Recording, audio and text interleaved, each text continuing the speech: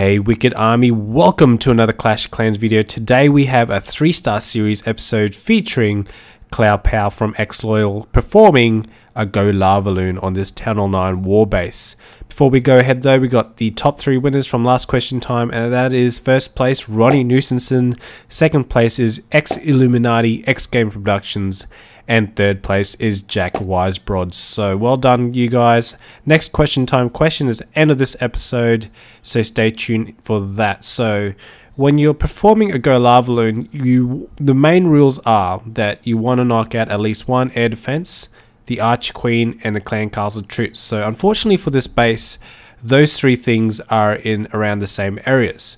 As you can see, if you look at this base, it's quite a bit difficult to attack from ground because there are 4 major areas where there's double giant bombs that is anti-hog. So scoping out these areas is going to be thinning out your troops if you go by ground. So air troops is the way to go, and the only way to go to do a Golavaloon component of a raid is to make sure to knock out those 3 things: the Clan Castle, the Archer Queen, and at least 1 air defense. But if there's 2 air defense go down at the same time, that is a perfect scenario for a 3-star. So unfortunately for this base, one of the air sweepers is right on the edge facing inwards, and well, they're both on the edge facing inwards, so they're easy to knock out.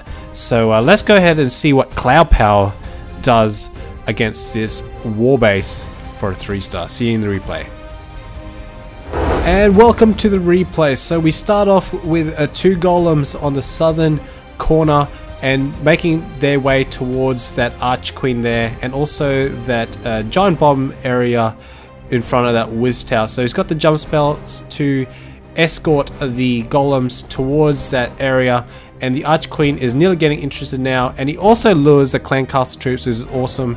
And the way to knock out that pesky dragon is to have that Archer Queen nearby to help knock that out. So there we go, the Archer Queen took down that dragon, and now they're smashing that Archer Queen and are onto the air defenses. So the left air defense and the right air defense got knocked out at the same time, so that's perfect. There's 2 air defenses left, so you only need to knock out 1 air defense to get a successful Golavaloon, but he knocked out 2, so that is the perfect setup. So he's going to knock out the left side and he's going to knock out the right, and they're usually plagued with a lot of air mines around those air defenses, so be careful with that. Sometimes it's good to have a few loons around to trigger those mines first, because you want to have those at 1 loon to take away the majority health of the Lava Hound is more beneficial than the Lava Hound taking the whole air mine. So there we go. So he's knocked out those defenses ASAP as soon as he knocked out those Archer Queen, Clan Castle,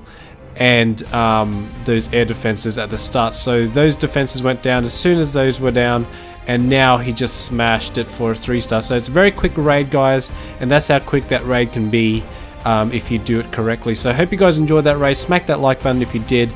And the next question time question is, what troop in Clash of Clans features with an afro in one of their advertisements? So let me know in the comments below with question times colon and your answer, and the top 3 will get points in the next episode. So I hope you guys enjoyed that. Smack that like button, subscribe to my channel if you're new, and I'll see you guys next episode. Later, guys.